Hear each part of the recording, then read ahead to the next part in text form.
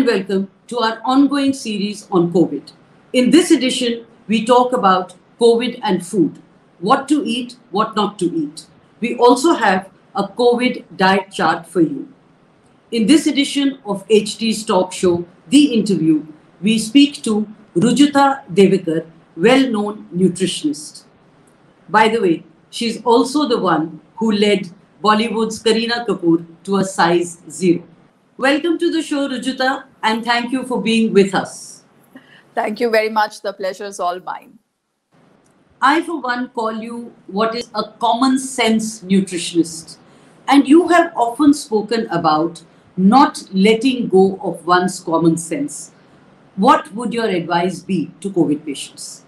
So I feel that common sense is essentially stuff that is simple, that is sustainable. And because it is simple to do and it is sustainable in nature, it is therefore also scientific to stick it out to your common sense. So what would your advice be to COVID patients when it comes to common sense? Don't let the fear mongering get to you. You know, I had an infectious disease specialist a few days ago on my Insta Live, and he said one of the recommendations that I have is for people to delete their WhatsApp, because most misinformation and most fear mongering happens over these WhatsApp chats. So if anything's coming with a hashtag, be like really sure about not doing it. So be very skeptical about hashtags. Second advice that I would have is to stick it out with your routine. Do what you're doing at home, follow the basic COVID protocol. And I think follow authentic advice, which is coming from a professional. And the third thing would be simply continue to eat home cooked food. You spoke about food. Now, coming to the key issue of food, what would you advise a COVID patient? What would be your diet chart? What to eat, what not to eat? I think of a diet chart almost like a marriage, because it is our food and us. That's probably the most intimate relationship that we have with anyone outside of us is with food. So just like you're hoping that your marriage will last you in sickness and in health, that's what a good partnership is all about. I think when we are thinking about food, that's what we need to think about, that this food should work for me in my illness and it should work for me when I'm in good health. So that's the first thing, that it needs to be adaptable to every situation. When I'm at my prime in terms of health and when I'm feeling a little under the weather, even at that time, it needs to work for me. The second thing is, and I never tire of saying this, eat local, eat seasonal, eat traditional. It has to be food जिसका नाम आपको पता हो. It has to be food जो आपके बाजू के मंडी में मिलता हो. And it has to be food जो आपके kitchen में according to your दादी and नानी का time tested, orally handed over recipes आप बनाइए और वही खाइए. And don't fall for anything just because it is exotic, expensive, or unpronounceable. Just give me a few examples on this. Now you find a lot of things being positioned as, hashtag immunity boosters, whether it is a juice which is coming out of a packet, whether it is some seeds that they want you to eat, or whether it is simply your homegrown spices, but the industry wanting you to eat in like some humongous amounts for a perceived benefit. So I think we need to be very careful about these positioning, junk food, which is positioning itself as healthy food, especially in the time of crisis like this. So, and exotic stuff like iska juice pee lo, quinoa khao, rice chhod do. So we always have to be very, very skeptical about these things. And the last thing that I would really like to say, because these are the kind of emails that I receive, and is that even for people who are doing kadhas, because the ones who have had COVID have almost kind of gone on to kadhas, and then later they seem to have things like acidity, blisters, indigestion issues and stuff, because they're just doing kadhas in like some big amounts, so don't overdose on anything. If even when a kadha is working, it's working in this much amount. So you don't need to spend the rest of your day drinking that kadha or drinking hot water. What would be an ideal diet chart for a COVID patient?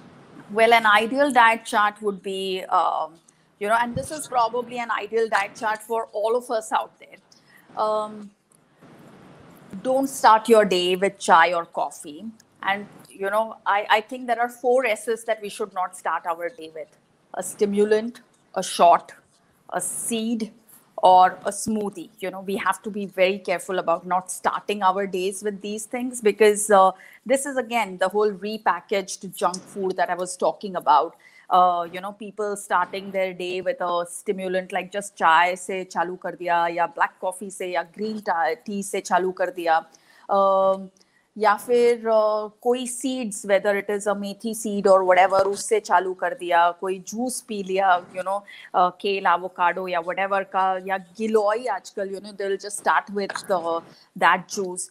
So I think it is important to start your day with fruit or with nuts, because that is what you would typically do. Have a hot homemade breakfast, whether it is a poha, upma, idli, dosa, paratha, ragi porridge, ragi dosa, anything that you would like. Make sure that you're not skipping your breakfast. And the third thing is to stay well hydrated through the day. अभी इस मौसम में there are, you can have a nimbu sharbat to stay well hydrated. You can have a chas to stay well hydrated. You could even have a bel sharbat to stay well hydrated. So आपके घर पे बनाया हुआ, 1 glass nice sharbat you can have, and drink water, regular water through the day to stay well hydrated. Have moong dal khichdi for dinner. That has been one of India's time-tested recipes for a quick recovery from any kind of an illness, whether it is a flu or whether it is a bad stomach because you went out on shadis, or when you return home from long travel. One of the things that helps settle your stomach, that gives you a good night's sleep and can also help you stoke your appetite, is a well-made moong dal khichdi. Make it at home, put a teaspoon of ghee on it, and eat it, because that is something which always works. Because right now what's happening is that people who are sick, or even the ones who are recovering, are not getting adequate sleep because वो लोग को नींद ही नहीं आ रही है, या they are having digestion issues. Some people are having diarrhea, others are having constipation, burping all the time and stuff, and one is also feeling restless in one's mind. Khichdi is one of our super meals. Two things from what you said. One theory is have a very light dinner, soup and toast. The other, with what you said about appetite, eat well, wholesome breakfast. Now, Yeah. a COVID patient normally is very low on appetite and there is no taste. So, how do you combat these two? Rice is in fact something which also works as a prebiotic. A prebiotic is food which is good, or food for probiotic or the healthy bacteria in your stomach. So one of the reasons why we also begin to lose our appetite and stuff is because when one takes medicines or when one is feeling low, there are also changes to the gut bacteria. So a meal like khichdi that you've taken with a teaspoon of ghee will allow you to also makes your gut bacteria feel happy, because it's like, okay, this is food that we can eat too, this is food that we recognize. And khichdi is also very much a light meal. If we begin to think of only soup and toast as a light meal, then it's only because that's how much the weight loss industry has brainwashed us. The weight loss industry constantly tells us that if you're not depriving yourself, if you're not eating stuff which you have never eaten, and if you're not eating in combinations which you haven't seen, then it's not going to work. अगर हम लोग कभी soup पीते भी है, तो I think it is more kanji type of a soup, which then in our head we don't even think of a rice kanji as a soup. We are only thinking of vegetables ka soup as soup. So no, I don't think that we must have a soup and toast. I think a khichdi is a good idea. So basically, what you're saying is eat what your body has been used to in your years of growing up, which Oh, in yes. the Indian context really means roti, dal, chawal. Yeah, roti, sabzi, dal, chawal, those kind of things. Yes, that is pretty much what it means for us. A matri, that is also something which makes people feel good, and it's a much healthier option. A homemade matri is a much healthier option than a store bought biscuit. So I think sometimes it's just about rediscovering the wisdom of our kitchen.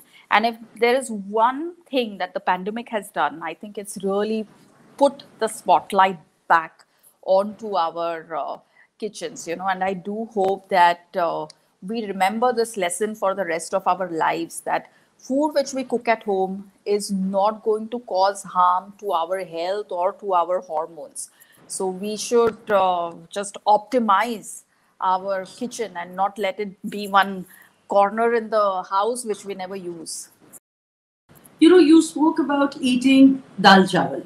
Now, for diabetics, normally rice is a complete no-no. Is that a myth? Oh, yes.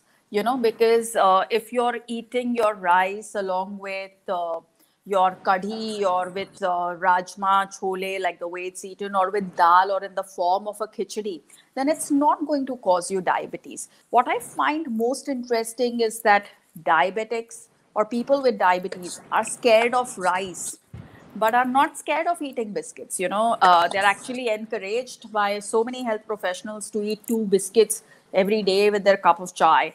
They are encouraged to, yeah, once in a while you can have your drink. That's not a problem. So I think what one needs to understand is whether we have blood sugar issues or we don't have blood sugar issues, whether we have obesity or we don't have obesity, whether we have COVID right now or we don't have COVID right now. We have to stay away from ultra processed packaged foods. You also spoke about ghee, and you are a great advocate of consuming ghee. Would you Yes. advise that to COVID patients? Now, the thing with ghee, and very interestingly, again with COVID, is people with COVID are complaining of stomach issues and stuff. And ghee is something which aids digestion. Ghee is also something which allows you to have a sense of calm. And ghee provides our body with essential fatty acids. So, assimilation of certain nutrients, like nutrients like vitamin D, like vitamin A, which are currently in highlight for hashtag immunity boosting and stuff, it becomes easier. तो घी का यही है that no one हमारे घरों में आके ये कोई नहीं कहता कि that अगर आप एक चम्मच इसमें डालोगे आपके रेगुलर खाने में on your दाल चावल or on your roti, then it will become easier for you to assimilate vitamin D. It will become easier for you to assimilate vitamin A. We've never really spoken about food in terms of nutrients as far as traditional wisdom goes. And now the latest in terms of like food business is only to talk about foods in terms of nutrients, and that's how they'll end up selling, these pills and potions which people think of as a quick fix. The fact is that there is no quick fix. Rome wasn't built in a day. Immunity is not going to be built in a day either. Eat your ghee. It doesn't just help as an agent which helps you stay calm or which allows you to digest your food better, but it is also something which allows you to assimilate nutrients better. So that way, the next time there is a pandemic, you're not falling short on vitamins and minerals and stuff. Your daily diet becomes robust enough to supply you with all of the nutrients, including the vitamins and minerals that we are currently on a rampage. We've gone on a rampage buying all of these things. Even if you look at the amount of fatigue that people are experiencing post COVID or during COVID, if they just added like a teaspoon of ghee to their lunch or to their dinner, to the simple meals that they were eating, then it allows for energy metabolism also to happen more optimally. So, two things.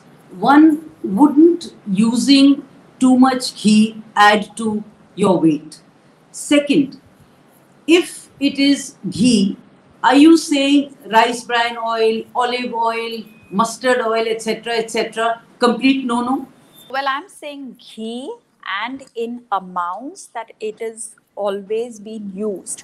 So we have like an unspoken, you know, quantity, like an unspoken wisdom about how much ghee needs to be used depending on what one is eating.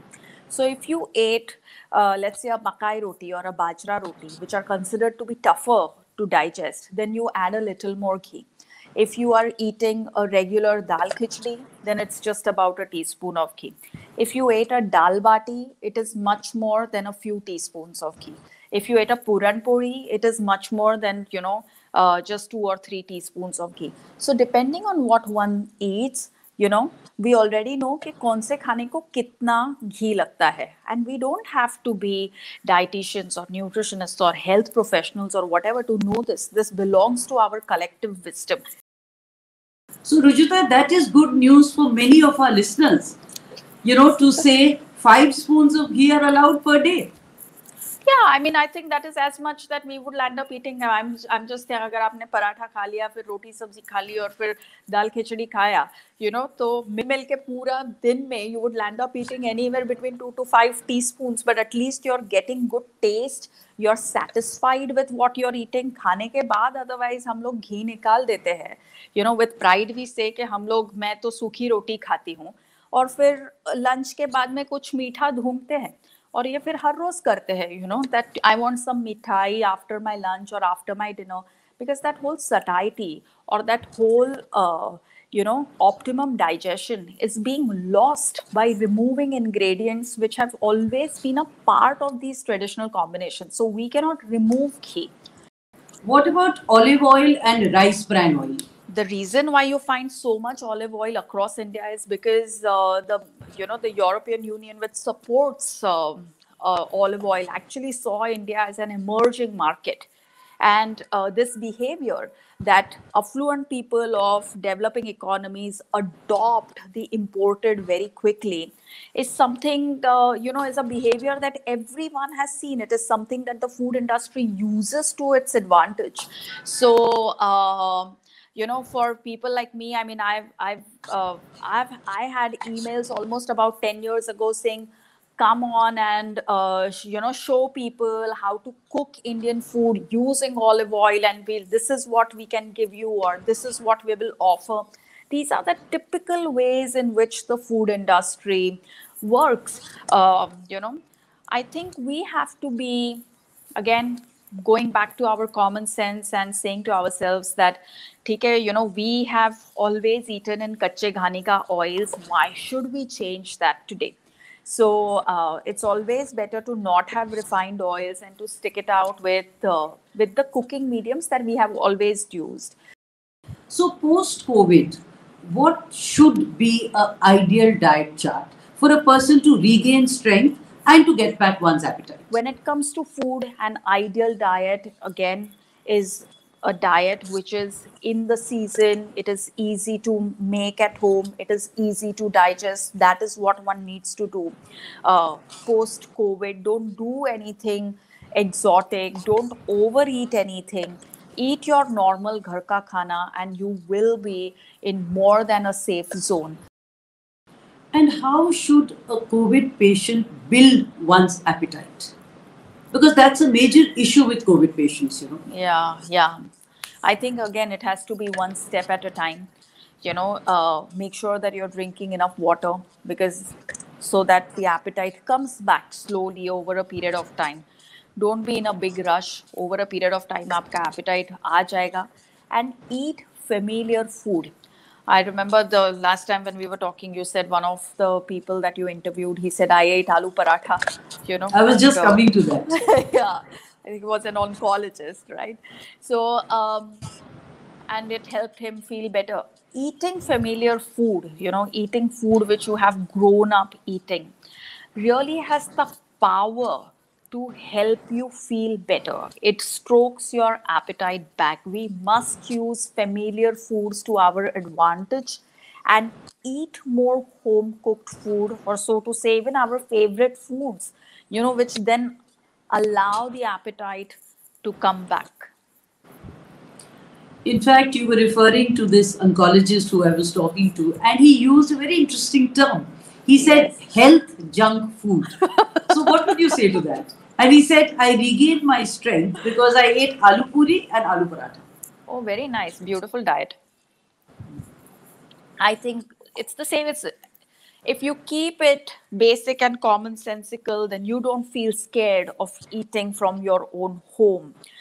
So you do know that the aloo paratha is not going to be any kind of or bring any kind of a damage to your body, but it will help you bring your appetite back, and then it will help you get back to normal as quickly as possible. The only thing that we should really watch out for are junk foods which are parading themselves as healthy food. So my definition of healthy junk food would be a little different from the good doctor that you interviewed. And I would say that healthy junk food is ultra processed food, but which is promoting itself or positioning itself as healthy food because it is either protein rich or vitamin rich or immunity boosting or vitamin C rich or vitamin D rich or whatever. What would you advise COVID patients who have food allergies? Is to respect those food allergies at that point of time and eat within you know within the foods that they know that they tolerate quite well. So this is not the time to get adventurous with food. You go with the tried and tested formulas that work for you. Most nutritionists say eat when hungry. You say eat before you are hungry. So you're breaking a lot of myths. Oh, I think लोगों की life आजकल ऐसी हो गई है that a lot of times people don't even realize when they are hungry, and then by the time they recognize that they are actually hungry, they eat so much that they don't know where to stop eating. So we are actually losing sensitivity at both ends. We are losing our sensitivity to our hunger, and we are also losing our sensitivity to our satiety. So eating before getting hungry really is just about eating on time. So don't push it till abhi I can't bear this anymore and I'm going to go mad. I need a chocolate cake or I need to eat something right now. Because by that time you're already acidic, you're already bloated, you're laying foundation for like being constipated for the next couple of days. So eat on time. There was wisdom in people eating their breakfast, lunch, dinner, and they've, eating it at a certain time or before a certain time because it helped them stay in good health. What would you recommend for COVID patients to build their immunity? I think post COVID, we need to get back to really uncomplicating the whole act of eating, to committing ourselves to a regular exercise routine, to following a proper bedtime routine, and to not run after immunity or weight loss or anything like that. One theory is eat greens, eat fruits.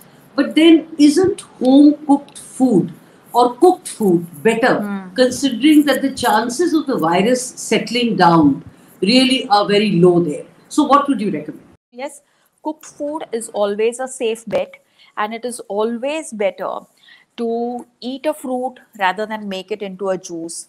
To make a sabzi out of a vegetable instead of having it as a juice.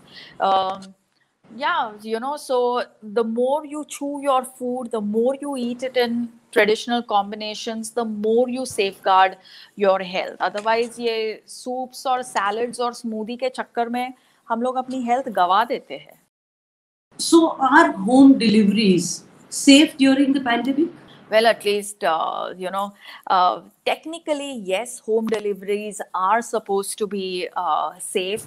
But like I was telling you earlier, that if 10 years ago I was getting, emails from, let's say, these refined oils saying, come and do this for us. Now, the latest, food deliveries are also now in this whole process because, like I said, it's like every crisis is a business opportunity for someone else or the other. Or, हर कोई हाथ धोना चाहता है बहती गंगा में. It's one of those things. And now I do know for a fact that there are these big food delivery giants who are thinking of building hashtag COVID curated menus, hashtag nutrition line, hashtag all of those things, because what everyone understands from our current behaviors is that we are choosing foods which are positioning themselves as nutrient rich, and we are beginning to believe that this nutrient rich is not going to come from my own home or my own food. We are choosing foods which is positioning itself as good for COVID, so COVID curation, nutrition lines, all these are going to be I guess, I don't know what they call it in business terms, but some of the other horizontals or verticals that they are going to build. But eating home cooked food and staying commonsensical with your approach towards life is the only way to pandemic proof your life, is the only way to stay healthy, through this crisis and beyond it also. But there are some people who have the challenges. They don't have anyone, or they themselves probably cannot do home food or cook it at this point in time. So, for them, are home deliveries safe? And then what kind? Well, like I said, technically, home deliveries are safe. But if you are capable of cooking, your meals, then you must just cook them at your home. Another shift that needs to happen is, if at the government level we are talking about regulation of junk food and protection of green spaces and regulation of air quality, then I think at a family level, we need to talk about making our kitchens more gender neutral, because we tend to like eat more from outside also when only one gender bears the whole labor of cooking. So we need more men in the kitchen to have better access to good food. But of course, for all those who are on their own and for health reasons or because of old age and stuff are unable to cook and cook for themselves, I would recommend getting food from a smaller tiffin service, where that the kitchen is not very large, and or a small women's cooperative which has about 10 or 20 dabbas that they're doing every day, because the lesser number of people that you cook for, the richer the food is in terms of nutrients. Another thing which is happening is, and one of the theories is, have vitamin C, have zinc. So everyone routinely is popping in pills. What is the logic? And what would you say to that? Well, the logic is that it seems to be very good for business to have these kind of things going around, that if you just popped a pill, it's going to be good for you. But of course, there is nothing scientific in there. These are more profit and business driven decisions and more fear mongering. Today when the whole janta is scared, if you did tell them that having this in copious amounts is going to help, then they'll end up taking it. Now, as far as nutrition science goes, nutrition science has made itself very, very clear on the fact that anyone who's talking about food in terms of nutrients, vitamin C, folic acid, amino acids, this omega 3 fatty acids, 9 omega 9 fatty acids. I mean, all of this is not scientific. There is a term for it. It's called nutritionism. It's like ageism, sexism, classism. It's like any other ism. It's about choosing certain products because they're rich in a kind of nutrients. When people talk of food in terms of nutrients, we tend to forget or we tend to overlook the fact that there could be the same nutrient in my home cooked food. आज vitamin C का इतना raise है, but traditionally अगर हम नींबू शरबत ले रहे हैं या आंवला शरबत ले रहे हैं तो उसमें भी विटामिन सी है, but we don't see vitamin C in it. We'll end up seeing 1 teaspoon of sugar in that, and we don't mind popping a pill. So I think the way we view our food has to change. I think I know the answer to my next question, but I will still ask. Are there any antivirus foods, particularly during COVID? Well, ma'am, like over the last 1 year, I have seen antiviral jhadu, antiviral pocha, antiviral lipstick, antiviral face cream, but there is no such thing as an antiviral food or an antiviral diet. It it again all boils down to eating a more diverse diet, which changes every season, which changes according to the location that you are in, and which changes according to the tradition that you belong to. So just eating that kind of food is not just antiviral. I would like to call it antibacterial, anti-inflammatory, anti-aging, anti silliness, anti everything. Um, so yeah, there is no such thing as an antibacterial or antiviral food. As I said, I thought I knew the answer. But however, what would you advise a COVID patient who's overweight?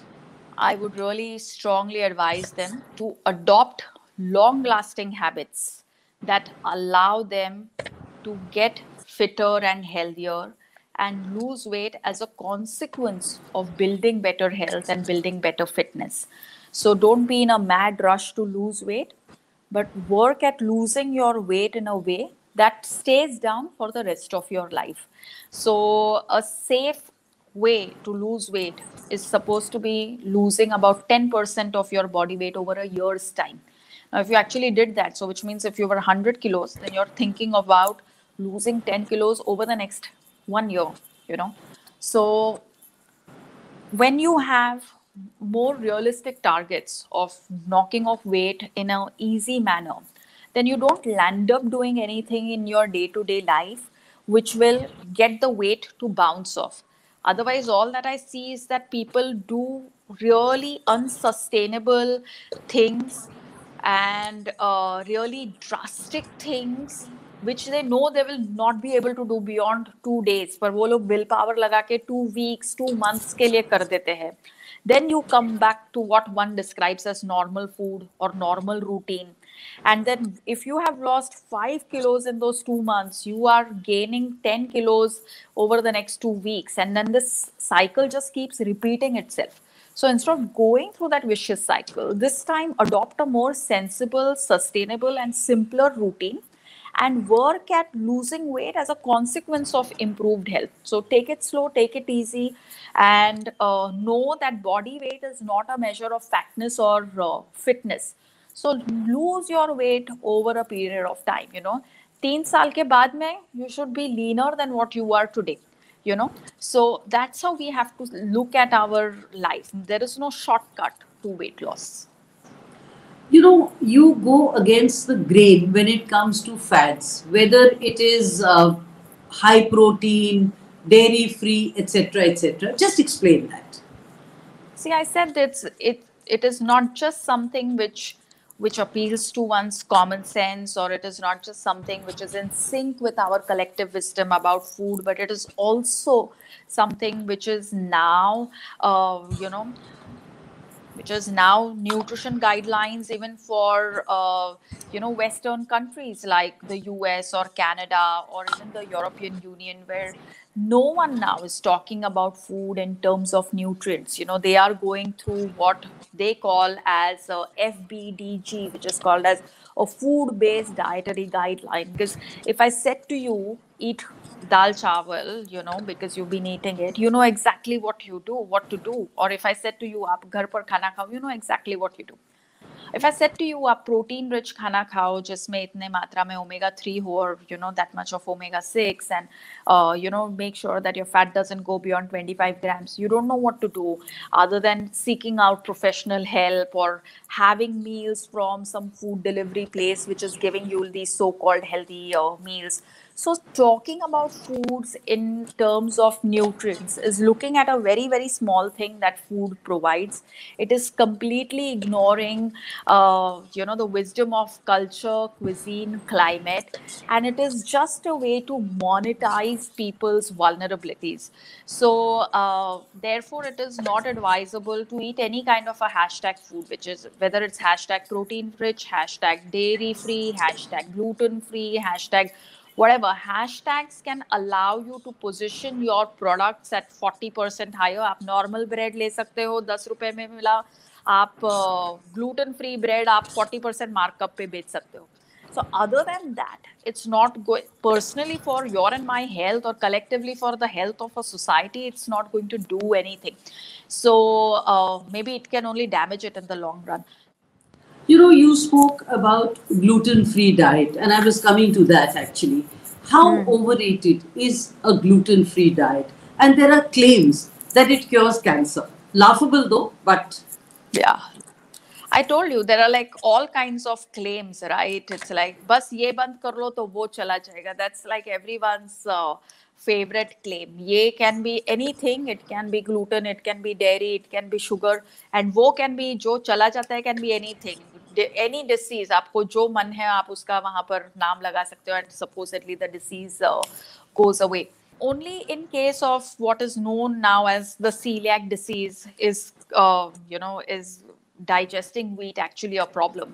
But otherwise, for all of us regular people, who have always eaten a roti, who have always had a khakra, who've always had a matri, there is no problem at all with gluten. I mean, on the one hand, we are constantly looking for foods which are rich in protein.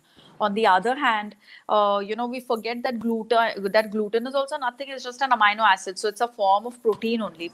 So as long as you're eating your rotis in your traditional combinations, as long as your kada prasad is being made in the traditional combination that it is meant to be made in, no gluten on earth is going to trouble your digestive system. I think that's something that we must remember. Of course, if it is if you have celiac disease, it's another matter altogether. But it's not a shortcut to weight loss or staying free from any kind of a disease or anything like that.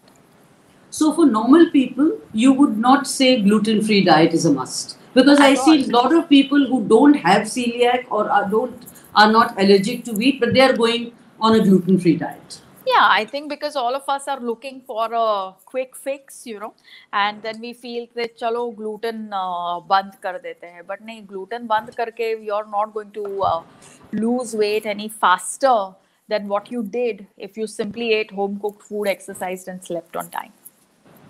But you know, a lot of them who are not on gluten or who are on a gluten free diet are not doing it necessarily to lose weight. They say it is a way to being healthy. No, that's not true.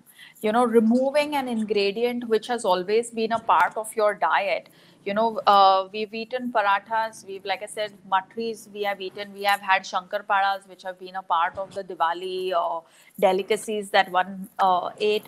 Gluten, I mean, wheat has been a part of our diet. The problem is that instead of calling our foods by the names that they're actually known by, हमको शंकर पारे में या रोटी में या पराठे में gluten दिखने लगा है. So that is the problem here, and not really the paratha is not the problem, the roti is not the problem. You know, of late, diet has become a dirty word. So most dietitians are calling themselves nutritionists and repackaging what they were selling earlier. Well, people are calling themselves nutritionist, holistic medicine, naturalist, all kinds of things. But you're right, what they're doing at the end of the day is the same thing. They're driving home fear for home cooked food. They're asking you to deprive yourself of foods that you have enjoyed, or, yeah, they're asking you to deprive yourself, and they are asking you to eat out of their products and packages, either the ones that they are making themselves or the ones that they are endorsing covertly. So this is just, I think, the new business strategy on the block. It's nothing else. It's nothing that the weight loss industry has not seen. It's nothing that all of us as regular people have not seen. And just like the weight loss industry needs a new villain every 5 years, 1990s में gluten problem नहीं था. 2000 mid 2000 से gluten problem होने लगा. 1990s में घी problematic था. 2022 में लोग घी के shots ले रहे हैं. So we need a new villain in terms of food every time. We need a new solution in terms of food every time. And similarly, we need new packaging for the weight loss professionals every time. So That's all that it is. I remember years ago in 2012, I was at a nutrition conference, and there was this food scientist, and he was when it was his chance to speak at the podium, he said the reason why we were looking at food from a molecular level, and even looking at food from protein, carbohydrate, fat, is to really help the common person make better decisions. But he said today the common person is more confused than ever about what to eat. And the only people who have profited from this whole thing is the food industry. So the thing is that with all of these hashtags are simply used to price the products higher or to mark up the price. So you have regular bread, which is, let's say, at whatever price, you sell it with hashtag gluten free, you have at least a 40% markup. You sell it hashtag amino acids rich, you can mark it up even by another 50%. So all these are simply used for business. These are profit. These hashtags serve profits better, and not people. You know, finally, about allergy tests. Now, at a drop of a hat, nutritionists say, go get a food allergy test, go get a gluten allergy test. What does all that mean? Well, like in every industry, there are kickbacks for getting your people to do blood tests and as many tests as possible, whether it is an allergy test or whether it is mapping your gut bacteria or any of the more exotic it gets, the bigger the kickback. So that's, like they say, it's business as usual. The fact is that if someone was actually allergic to something, they would know it. If you were allergic, like I am allergic to methi, for example, I never went through a test. I just know that every time I eat it, I don't feel right in my stomach. There are many others out there who know that ye kha ke I don't feel good, or I feel squeezy in my stomach, ya meri raaton ki neend ud jati. Almost all of us know that if we did have a cup of tea or coffee after 4 or 5 in the evening, our sleep quality is poorer. So it is about paying more attention to your life than getting everything checked and tested and counting everything. But we've now turned into this population where how well you have slept के लिए भी हम लोग watch पहनते हैं. You ask someone, did you sleep well? They say like, yeah, I slept. Watch बताता है how well you slept. Watch बताता है आपने कितना खाना खाया. Watch बताता है आप कितना चले. So we really again need to go back to basics and use a more commonsensical approach, and not fall for these tests and mapping and stuff where it's completely uncalled for. And finally, how did you lead Kareena Kapoor to a size zero? Oh. Well, actually, I simply led Kareena Kapoor towards a more sensible routine with her diet and, with her exercise. When I started working with her on her diet, it was in 2007. It's 2021. She continues to eat well, work well, and stuff. So all I led her to was a sustainable diet. Now that led to weight loss, and it is the media who coined the term size zero. Thanks to them coining the term, I got a bit of limelight and popularity. नहीं तो मुझे कोई पूछ नहीं रहा था उसके पहले, but this wasn't my doing or even Kareena Kapoor's doing. This is about like everything gets packaged and positioned. I think this is probably how the movie got positioned, for Kareena's weight loss. That's really the story behind it. So it's a media-made term. It doesn't exist in real life. Rujuta Diwekar, thank you very much. This has been indeed a very, very useful conversation. Thank you for being with us, and thank you for your time. Thank you very much. Pleasure's all mine. Thanks.